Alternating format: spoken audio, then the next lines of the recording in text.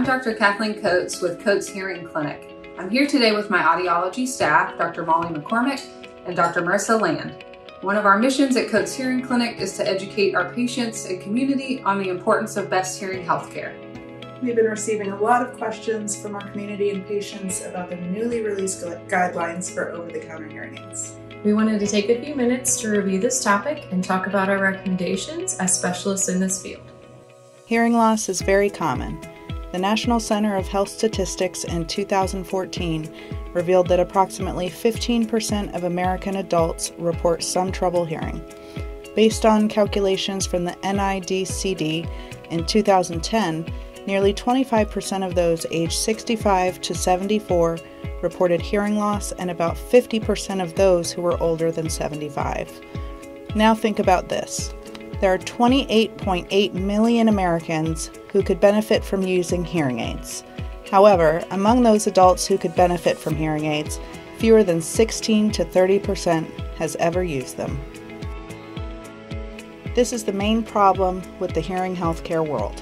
There are so many people out there that need treatment for hearing loss.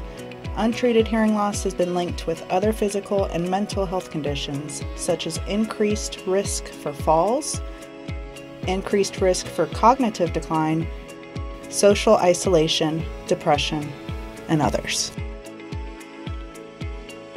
A recent study from 2020 found positive effects of consistent treatment with hearing aids on cortical source activation in the brain and showed significant improvements in the domains of global cognitive function, executive function, processing speed, and visual working memory. This suggests the potential for hearing aid use to reverse visual cortical cross-modal reorganization and provide cognitive benefit. The first and most important point we want to make knowing all of this is that hearing loss is a major health concern. We strongly recommend that if you or someone you know notices hearing loss, start with a medical evaluation. Most health insurances cover diagnostic, comprehensive hearing tests with a doctor of audiology. While online or app-based hearing tests may be convenient, they most likely will be inaccurate. Research has proven that testing completed by a doctor in a calibrated soundproof booth will provide the most accurate test results. With our patients, we are able to diagnose specific types and degrees of hearing loss and determine if hearing aids are recommended or not. With any health concerns, it is important for patients to understand their specific condition and to be educated on the best treatment route based on their results. Preventative strategies are also reviewed as an important part of the treatment plan. We recommend always starting with this type of appointment if an individual is experiencing enough problems when he or she feels the need to try hearing aids.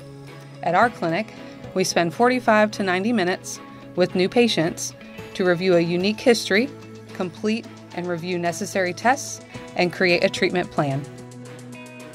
The second main point is that there has been a shift in device coverage in the past few years, and most health insurances now have coverage or benefits towards hearing testing and hearing aids through an in-network doctor of audiology. We verify every patient's health insurance benefits as a courtesy even before their appointment with us. In any given month, 60 to 80% of our patients pay a discounted rate towards hearing aid treatment based on their insurance benefit. We are in network with all major insurance companies and their third-party hearing aid partners. The third main point that we want to make is that self-fit devices have been out online and in stores already, but there will be more over-the-counter devices available soon. These devices are not programmed based on your hearing test. Therefore, you may be receiving more amplification and sound than you need for certain frequencies. There are some types of hearing loss that you could benefit from over-the-counter hearing products.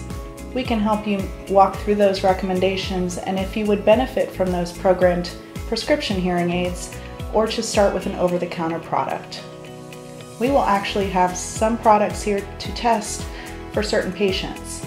Depending on the study you read, it takes anywhere from 4 to 7 years for patients with hearing loss to take the first step in coming in for a test. OTCs may be a good stepping off point for a patient with a mild to moderate hearing loss. The Though we are cautiously optimistic about the new category of hearing aids, several state attorneys general across the United States have recently released statements of caution related to OTC and direct-to-consumer hearing aids. These statements warn of possible scams, misleading advertising, and subpar performance of these devices.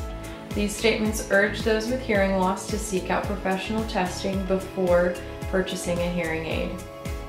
Hearing aids advertised as FDA registered are not necessarily FDA approved. FDA registered merely means the company has registered with the U.S. Food and Drug Administration and does not mean the FDA has approved or reviewed a specific product. As you explore your options, know your rights, beware of false claims, and exercise caution. We're here to help if you want to call and ask about a specific company or product. The benefit of coming to an audiologist is that we have joined this field because we are passionate about helping patients. We received 8 years of specialized training in diagnosing and treating different types and severities of hearing loss. We are bound by ethical standards, especially here at our clinic. We treat everyone like we would our own family members. Please call us if you have any questions. We are happy to guide you through the process.